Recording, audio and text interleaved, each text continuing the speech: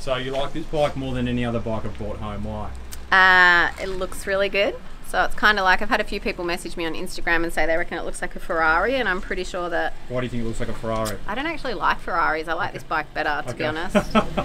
Ferrari can be a bit of a wanker car. Yeah. This doesn't look like a wanker bike. No. It's really good looking. Like it's I think it's not like flashy, but it's smooth and like it's seamlessly put together, like all the way down to the fully integrated drink bottle holders. Yes, there you go. I think that's worth $11,000 in itself. Yeah.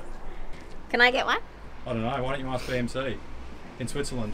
BMC in Switzerland, please. Can I have a time machine? Please. So that was my wife, who has seen me bring a lot of road bikes home over the years, but never before has she been more impressed with the BMC Time Machine Road, which is sitting behind me. We'll get more into that shortly. If you've just landed on this series, this is a 10-week series that I'm putting together, training for the Men's Masters Nationals Road Race and Criterium race in about 6 or 7 weeks time. And in this video, what I want to do with you is share with you a massive spanner that has been thrown into the works, which is going to affect this series.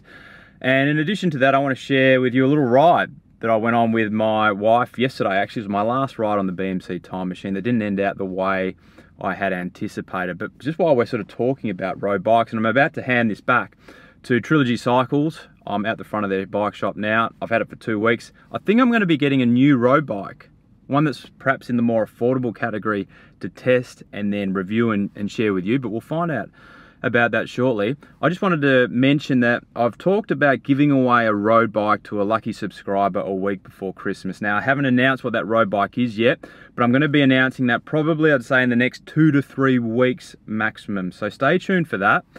And let's get into the little ride I went on yesterday with my wife, which not only didn't end out so well, I also put my foot in it quite massively. Just gonna do a little video, is that alright? So, I was sitting at my desk and my wife, Alice, she's over there. I said no initially, but it's my last opportunity to ride on the magnificent BMC Time Machine. And also, I get the opportunity to ride. Just openly admitted that the only reason he's going on this ride with me is for the BMC, and not for me. Yeah, but you like the bike, don't you? You think it's pretty nice? I'm listening to Metallica right now, and the music suits how I feel about you in this moment. But you do like the bike, you got to admit. It's my favourite. Yeah, there you go. That you've brought home. Yeah, okay. Yeah. Cool. All right, well, let's get into it. Thanks for inviting me. I appreciate it.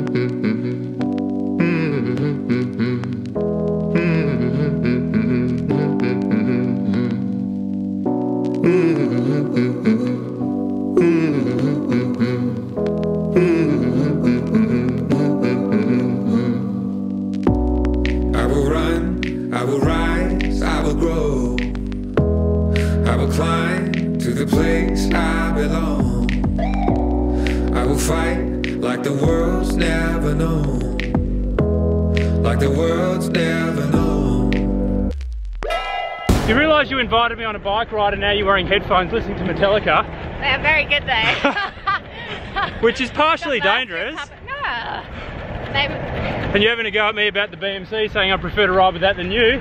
And you're listening to music. I've got Lars in my ears. What is it today, temperature-wise? It's about 26, 27. Isn't that unbelievable? It's winter on the Sunshine Coast.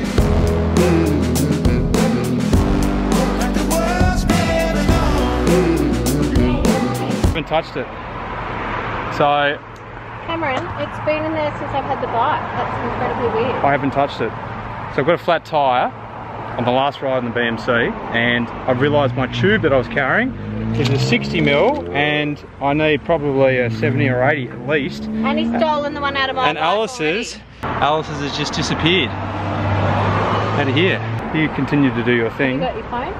Yeah. Oh no, I don't actually. I don't even have my phone. I was rushing out. You have to go call me an Uber. Really embarrassing. Good job, Nikki. Hope I don't get a flat on the way home. 32 bucks? Yeah. That's how much the last ride on the BMC is costing me, 32 bucks. That's not too bad. Oh, David John's in a Toyota Prius. How on earth are you going to get your bike in there? Well, I think I've got I've at least got, yeah, I got this. I can take the front wheel off. All right, I'll leave you to it. Thank you. Love you.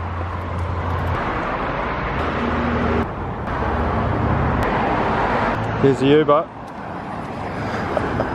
How are you, mate? Not too bad. You're obviously not Alice, but that gives it away. No, there's my wife there. Hang on, I'll get my glasses on. All right. You can put the other seat down if you like. No, it's all good actually. I probably could have left the wheel on in the end. Thanks for that. Yeah, but you never know what sort of car you're going to get. Thanks for that, mate. Here's one camera back. Hey, Alice, I'm all good. Bye. Thank you, David. I'll beat you home. See you, mate.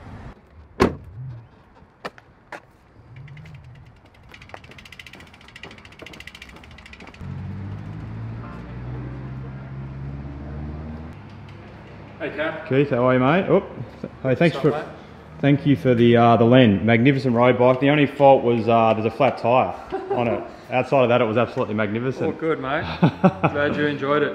Absolutely. What are your customers saying about this bike? Mate, the amount of attention that these bikes have had in the shop has been unreal. Right. Just the aesthetics. Yeah, aesthetics, yes, but those that have ridden it, raving about it. Yeah, right. What do they rave about?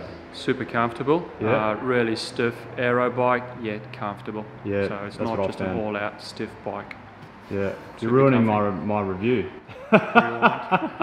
And you've got something else I can take off your hands, see? I do, mate. Yes. So how much is this one? You're looking at 3.5. This is an entry-level BMC road machine, disc, running 105 mechanical. Yeah. We've had great results with these bikes. People love them. Yeah, okay. So I can take it off your hands now, or you've got... This particular one, I've got someone demoing for a week. Okay. This coming week. So a couple of weeks' time? A couple of weeks, come get your hands on it, take it out. Magnificent. I look forward to it. It's that colour scheme as well is magnificent.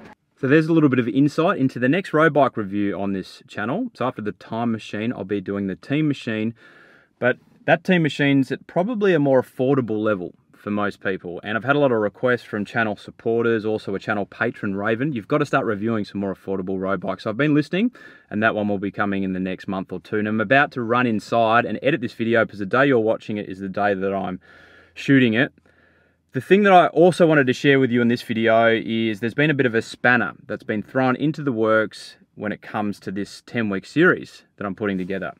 Now, what I've recognized over the years is I've typically got a 3 to 4 month block in the year where it's a little bit quieter, and I normally use that block to target a specific event and use it to train heavily for an event. And earlier this year, I whiteboarded all the events with my wife, family events, travel events, all sorts of things, and we identified that back end of the year was a good time for me to be able to train heavily, and I identified that the Men's Masters National Road Race was a good target event. Nothing was going to get in the way. I'd looked at all the events, everything was covered, but as it turns out, I could have been a bit more proactive about this. It's a learning. A good mate of mine, a very good mate of mine, who's actually a groomsman in my wedding, his brother sent me an email. You've got mail. Over the weekend, he sent it to a whole bunch of other guys as well, indicating the Bucks party.